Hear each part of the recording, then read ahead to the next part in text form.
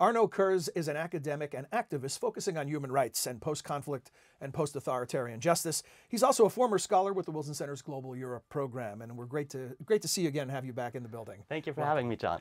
So your project here was about alternative transitional justice spaces in post-conflict contexts.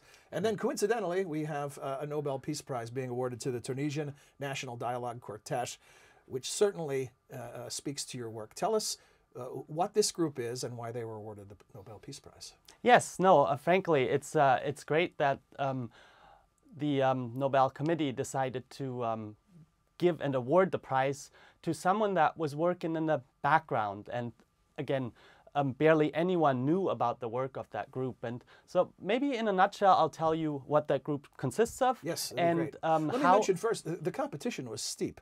Angela Merkel, correct.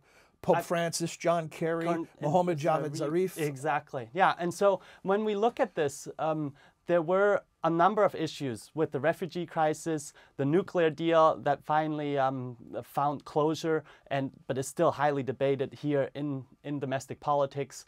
But so to decide on a little country that's still in the midst of chaos, is still holding its fort and really trying to do a transition that is democratic as it can be in the region is very, very laudable and is a great sort of model for the region. And so that little quartet is basically consists of 4 major social actors in Tunisian society. And these actors have been around for a while. And so this is also important. When we go back a little in time and we look what happened during the revolution in 2010, in December, we had the food vendor self-immolate and then sparked the revolution, and Ben Ali, the president, left on January 14th, 2011.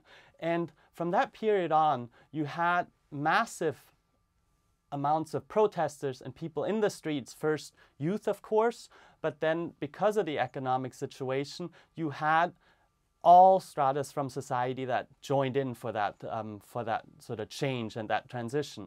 And so when finally the politicians sat down and tried to form a unity government and transition into something that would be more stable, youth was left out, right? And so there was a big debate that youth were the losers of this evolution and development. But then we had 2 polarizing forces. On the one hand, we had the secular forces, and then we had a voice of the Islamist power or political party, Ennahda, that eventually, after years of suppression under Bourguiba and Ben Ali, was able to create a political momentum. And so in the midst of creating a constitution, you had political infighting between the secularists and then the Islamist force in Tunisian society. And when we look at 2013, you had 2 major attacks and political killings against opposition leaders, Chokri Belaid and Mohamed Brehmi.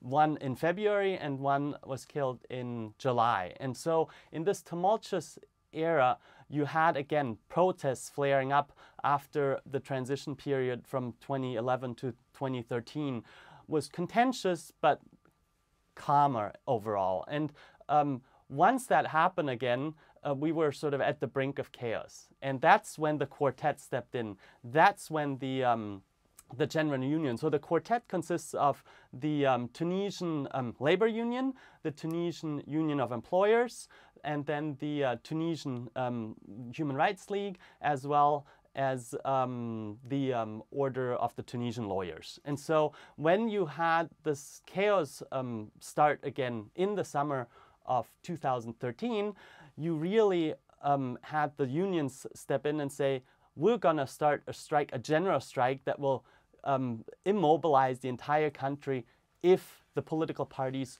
don't sit down and start a dialogue. This is really a model for that thing we always talk about, in that the need for civil society to be part of an emerging democracy, and it can't just be a government-mandated type of transition.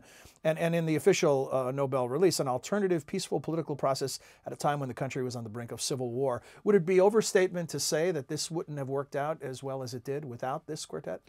No, I agree. If the quartet hadn't been there, I think we might have also something akin to a civil war. Maybe not quite to the same extent as in Libya, but we had contentious politics where there was a deadlock. The opposition, as well as sort of the government in charge, did not want to dodge, and so it was necessary for sort of the constitution eventually to be ratified and for sort of elections to be able to take place, that these social actors step in. The birthplace of the Arab Spring continues to be a source of hope. It is. That it can work. The impact of the award, is it more than symbolic or more than a good recognition of some good work being done? Can it have some sort of inspirational or ripple effect?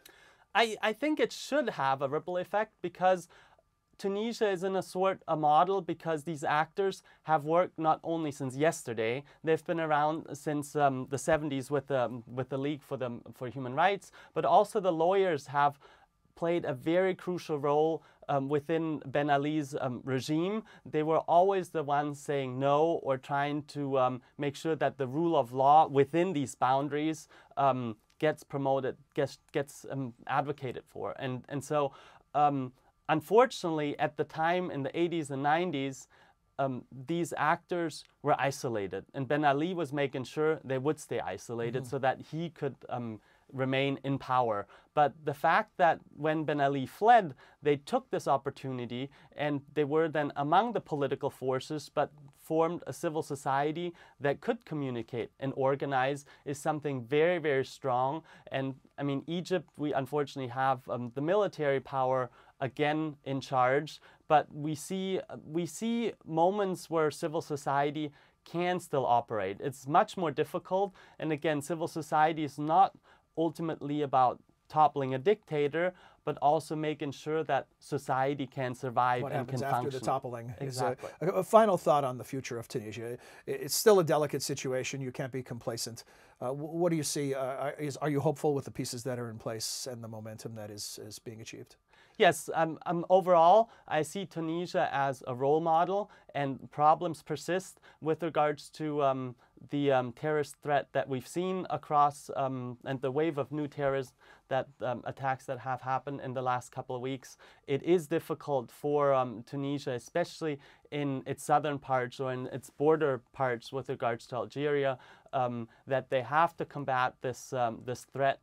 And the problem is then, to what extent do we then cut back on civil liberties, and to what extent can we then promote the democracy, and to what extent do we turn into a police state again, where every potential minority or underprivileged community or group becomes a major target. And questions that are relevant in a lot of countries right now, yes, unfortunately. Right. Well, thank you, Arnaud. Good to see you again, and congratulations to the National Dialogue Quartet, and thank you for coming in and talking to us about their Nobel Peace Prize. Thank you for having me. It was a pleasure talking to you. As always. Bye.